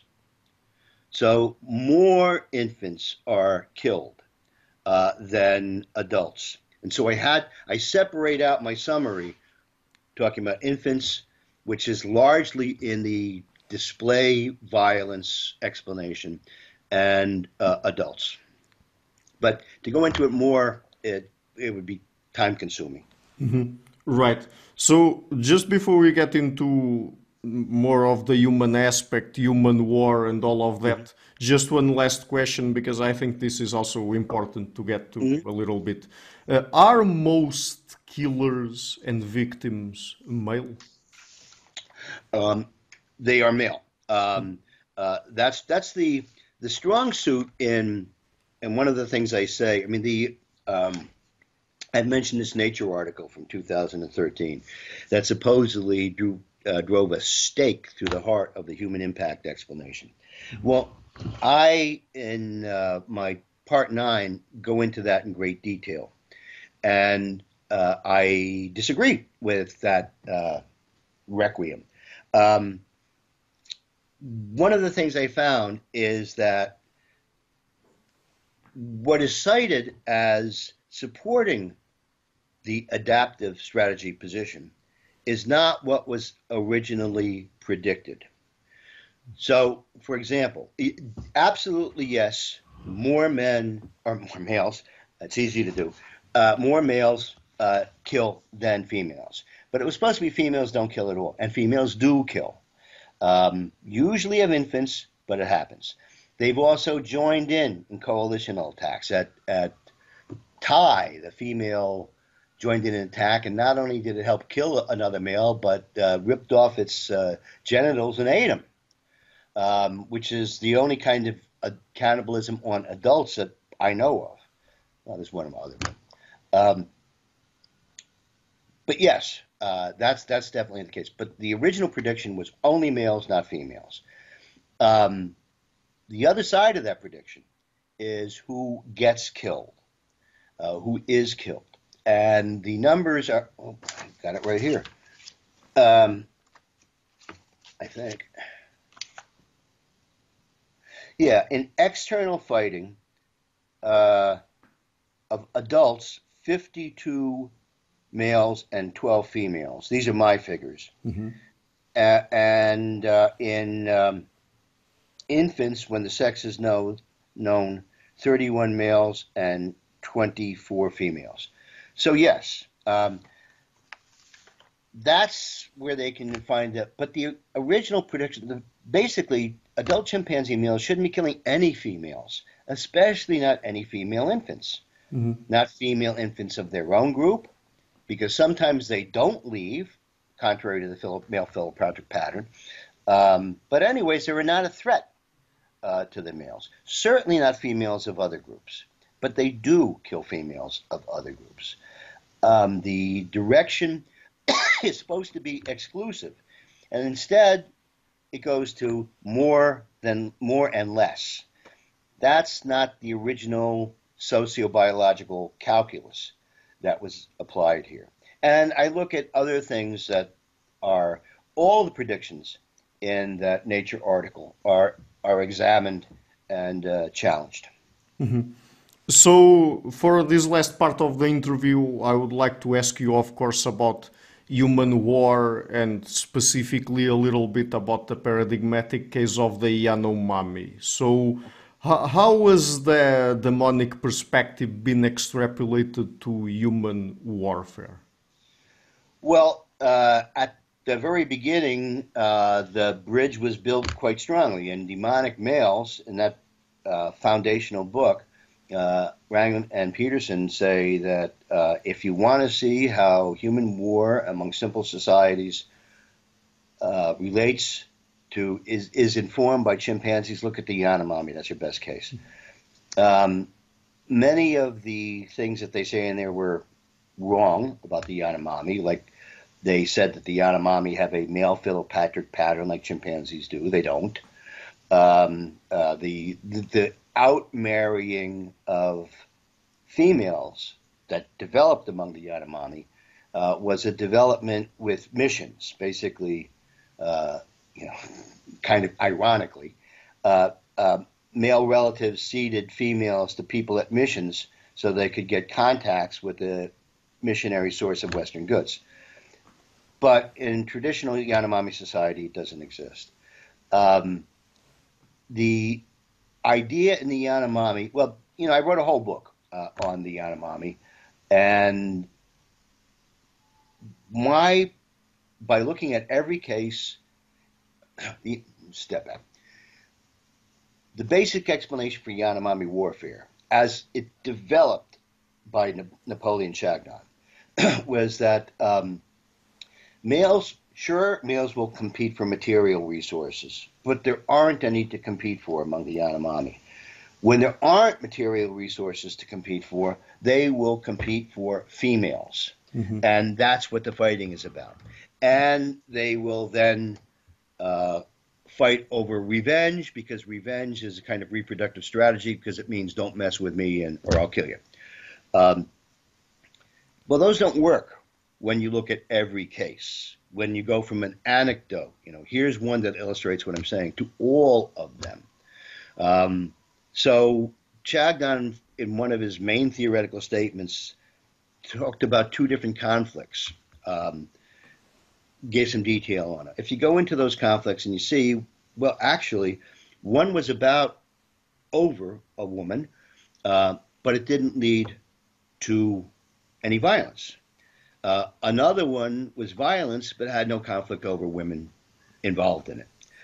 So that explanation, I said, didn't work. And the explanation that I tried was a historical one. And it put Yanomami warfare in context of dealing with an outside world that went through centuries of different manifestations. But in more recent times, like when field work was done among them, the main source of contention was the conflict over access to steel tools and other Western manufactured goods. Now, these goods seem to us like nothing. Who cares about red cloth or glass beads? But it's very important. Our cheap commodities become great status symbols, and in the case of steel, necessary means of production. And they're not distributed equally. And so what I did was I looked at where and how Westerners impinged on Yanomami territory. And then I looked at things like when Yanomami villages move, or when they split in two, and when they fight, and came up with a set of specific predictions about war. And this is what I call in my work what I mean when I say I explain war. And that is, what I explain is times of great war among Yanomami villages, and times of little or no war among Yanomami villages. And I explain what kind of village attacks what other different kind of village. Um, that's the general explanation. If you get into the specifics of an action, then you have to get down to personalities, things like that. Um, I'll take this moment to mention, because of that paper, anyone who's interested in this, I would recommend that you go to my website, because it's not algorithmically attuned. You won't find it very easily, but it is R. Brian Ferguson, lowercase, no periods, .com. And persevere and you'll find it. That has in it my recent article about Yanomami warfare. It also has an article on masculinity.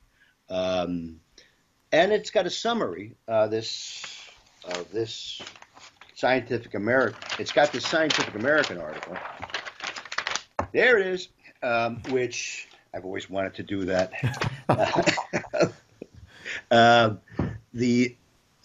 Which explains in a thumbnail sketch the chimpanzee work and gives you some other statistics on it. Great. So, and wait, one more. If you want to know what I think is the most relevant contribution that I've come out with of anthropological theory for understanding contemporary problems of warfare, there's an article a few years back called Tribal, Ethnic, and Global Wars. Tribal, Ethnic, and Global Wars. They're all PDFs. You just click on them. Mm-hmm. So, just one last question then, and just to introduce the question within anthropology when it comes to approaches to understanding war, there are two big camps: the materialists who see war deriving from practical interests in resources and power, and the symbolists who see it more as acting out scripts of cultural value systems. Right. So, and could you tell us about your own anthropological theory of war and where it falls exactly? Well, I definitely come from the materialist camp. I was a student of Marvin Harris. But over the years, it's been very apparent to me that both of these are absolutely essential for understanding war, both sides. And I've tried to combine them. I've tried to show how I have a concept. Well, I won't even go into that. But that you'll see it in that tribal, ethnic, and global wars. And you'll see it also in Chimpanzees' War in History, Are Men Born to Kill? Because the last part of it talks about, I mean, there's I don't know how many chapters, but part 9 is dealing with the evidence for human impact, for, it summarizes everything for the adaptive strategies. Part 10 is dealing with human war. And the first chapter in part 10 looks at how this chimpanzee model has been applied to human warfare and finds there's not much there, really, I don't think. And then the second to last chapter is where I talk about, and this I got from, go back to the beginning when you say, how do you define war? I was dealing with humans only for that minimal definition. I've had my eyes opened up by looking at chimpanzees, and many people say chimpanzees and bonobos and other animals have culture, and I disagree with that. I believe that they have learned traditions. In fact, I take learned traditions farther than most people do, because I am like, I talk about chimpanzees having gender, and that's part of a learned tradition. But I don't see it as culture because of the two unbridgeable gaps of symbolic cognition and learning and what's called the ratcheting effect of one invention building on top of another invention. And I describe those in the second to last chapter. and say that this makes human warfare essentially different from what chimpanzees do. And this I try to bring together symbolic and materialist approaches. And then the final chapter in the book is just a tour through the work I've done over since Vietnam on trying to understand different cases of war that all employs one consistent theoretical approach. And like I'm doing with this book too, it's many different circumstances, questions, but trying to be consistent throughout. Okay, so you've mentioned your website. I will be leaving a link to it in the description box Great. of the interview. Also, the book again is Chimpanzees, War and History, Are Men Born to Kill? And as soon as it's available, I will also put up a link to it in the description box of the There you interview. go. And Dr. Ferguson, it's been a real pleasure to talk to you. I've been following your work Equally. for a few years, and I've been a really big fan. So thank you so much for coming on the show. Love hearing it. Great talk, great interview. You were a really excellent interviewer. So, um, okay. Well, people, see you around somewheres. Hi guys, thank you for watching this interview until the end. If you like what I'm doing and to keep the channel sustainable, please consider making a pledge on Patreon or PayPal. All of the links are in the description box of this interview. Otherwise, please share the interview, leave a like and hit the subscription button. This show is brought to you by Enlights Learning and Development Done Differently. Check the website at enlights.com. I would also like to give a huge thank you to my main patrons and PayPal supporters, Karen Litzke, Anne Blanchett, Pererga Larsen, Lau Guerrero, Francis Ford, Hans Frederick Sunda, Ricardo Vladimiro, Craig Healy, Adam Kessel, Olaf Alex, Jonathan Wiesel, Jacob Klinkby, Matthew Whittingbird, Arno Wolf, Tim Hollacy, Enrique Alenia, John Connors, Philip Force Connolly, Jerry Mueller, Herbert Gintis, Rutger Bo Weingard, Rebecca Newberger Goldstein, Dan Demetrio, Robert Windiger, Rui Narcio, Arthur Coe, Zup, Marco Neves, Colin Holbrook, Susan Pinker, Bernardo Seixas, Pablo Santurban, Simon Colombo, Jorge Espinha, Phil Kavanagh, Mark Blythe, Roberto Inguanzo, Michael Stormer, Samuel Andreev, Tiago Nunes, Bernard Dugny, Alexander Dunbauer, Fergal Cusson, Evan Bodrenko, Hal Herzog, Don Ross, Jonathan Librant, Oslin Bullitt, Nathan Nguyen, Stanton T, Samuel Correa, Eric Hines, Mark Smith, J.W., João Eira, Tom Hamel, David Sloan Wilson, Yacila Dez Araújo, Eden Solon, Romain Roach, Dmitry Grigoriev, Diego Londoño Correa, Tom Roth, Yannick Punter, Adana Rusmani, Charlotte Bliss, Nicole Barbaro, Adam Hunt, Pavel Ostaszewski, Nelek Bach, Catherine and Patrick Tobin, Al Ortiz, Guy Madison, Gary G. Hellman, Lida Cosmidi, Saima Afzal, Adrian Yegi, Nick Golden, Paulo Tolentino, João Barbosa, Jules Price, Edward Hall, Edin Bronner, Franca Bortolotti, Gabriel Pons Cortez, Ursula Litzke, Dennis Cook, Scott, Zachary Fish, Tim Duffy, Sonny Smith, John Wiseman, and Morton Eichland. My producers Izar Webb, Jim Frank, Lucas Staffinia, Ian Gilligan, Luís Caetano, Tom Vanagdam, Curtis Dixon, João Linhares, Benedict Mueller, Vega Guidi, Sardos France, and Thomas Trumbull, and my executive producers Michel Rugieski, James Pratt, Matthew Lavender, Sergio Codriano, and Bogdan Kanivets. Thank you for all.